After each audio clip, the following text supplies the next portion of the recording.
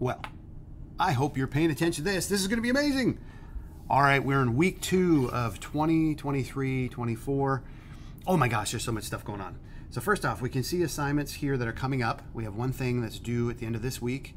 We've been doing all kinds of things this week, and we have a couple things that are due on Monday. So let's take a look at this. First, I'm using weekly folders to nestle things in so things don't get too crazy weird. The project tracking sheet, which we use all the time, which is located right here. You can see this for second period, yay. And come back over here. That's always up here. Also, our yearly schedule of what we're doing what days is posted right here, so you can see it anytime you want. And then the weekly folders will be here, okay? I'm working on week 3 down here, so just ignore that. You don't see it right now, okay? Professional quotient rubric, we're working on this all year long. And there's our course outline syllabus. Okay, so what are we doing this week? Let's go into week 2 and take a look. So the overview video is what you're watching right now. And you click here, you'll see it, or it'll be embedded, you know, whatever. Creative Commons, we're learning about that, how to get intellectual property and use it properly. So this is a nice overview video, a couple minutes long. You're creating a slideshow, and you've been working on this all week. It is due at the end of the week, but technically I'm giving you through the weekend if you wanted to add a little bit more to it. So it'll be due Sunday night at 5 o'clock. And you can see that right here. Woo! You don't have to work on it this weekend. You have plenty of class time to work on it, so no worries. I want you to make and share an EduBlogs account. This is due Monday, but I want people to try doing it now. So you can do it during class time, you can do it at home, but we need this Monday, so I want to show you that. But let's take a look at the slideshow project. So in here, if I just do a quick scroll, you'll see there's a bunch of stuff in here. So your first thing to do if you're confused about what's going on in class is take a look at these steps. Just know I spent quite a bit of time writing out the what, the why, and the how. So under the how, there's verbs and statements showing you what to do. So watch, brainwrite, brainstorm, storyboard, and pitch, practice, and get feedback. Copy the link from our slideshow thing, which is right here from the project tracking sheet. And let me give you the modern version of it. It's right there, okay? And I'm gonna write slideshow here.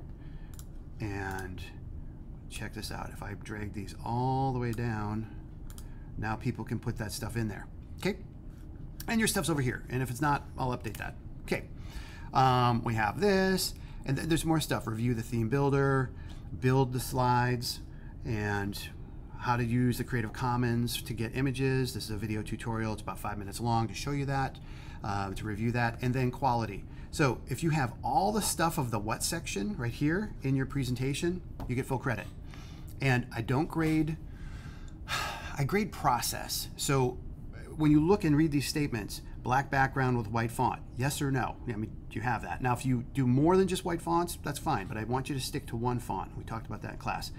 At least a few images. You can use your own images or Creative Commons. I do want you to have at least one image from the Creative Commons properly cited on your works cited page, so I know that you know how to do that. I want you to make at least one attempt to do 2+2 from Andrew Stanton. That was where you have an image on the screen and you say something else, and the audience has to make meaning between the two things. And I use the example of a picture of a cat, and I say the word Snuggles. You then assume that the cat's my pet Snuggles. So that's the kind of thing of making your audience work for their meal, as Andrew Stanton said.